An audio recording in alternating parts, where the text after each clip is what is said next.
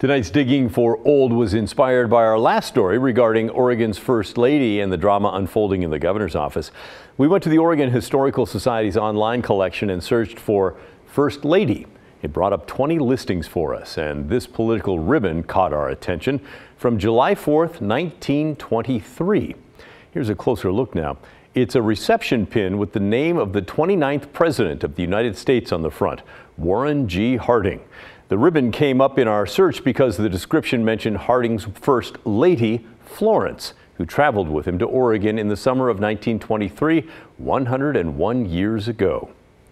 And luckily, the Historical Society has many photos of Harding's visit, which started in Meacham, Oregon on July 3rd. Meacham is out in Umatilla County for those of you who are not familiar, and I think there's a good number of you out there who watch us, so hello. The President and First Lady were met there with a big reception that included Oregon's governor at the time, Walter Pierce. The Hardings met with representatives from the Cayuse, Walla Walla, and Umatilla tribes, and they talked with the President about their mistreatment by the U.S. government. After those discussions, the Hardings were actually formally adopted into the Cayuse tribe. The presidential party then came west to Portland for Independence Day. The reception committee greeted the Hardings at the Multnomah Hotel, which included members of Portland's high society and is where the ribbon came from that we showed you earlier. Thousands showed up to see the president, but that's where this story takes a bit of a dark turn.